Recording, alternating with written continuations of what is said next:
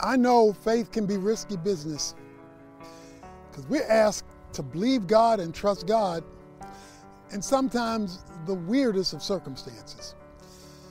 I will admit for myself, and I know you've been there too, when things are tumultuous, when there's no answer in sight, and Jesus wants us to keep our eyes focused on Him and believe when it looks like it's unbelievable, to take a step out on God when we're not sure whether we can stay up. Yep, faith is a risk. And what makes it the big risk is we're believing in a God we don't see, a Savior who's in heaven and not physically with us, and a circumstance we don't understand. Boy, you put all that together and it even sounds riskier. The question that we have to answer, since God is God, is He worthy of the risk?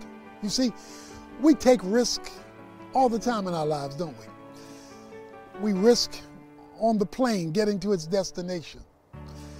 We take a risk on the stock market continuing going up over time. We take a risk when we do things that are for the first time and we're nervous about it. So risk-taking is not unusual to us. If we are willing to take a risk on things that are in the natural realm, then we ought to be willing to take a risk on the things that are in the supernatural realm, since God is overseeing that realm and He is worthy of risk-taking. If you're going to bet on God, because that is a bet worth making.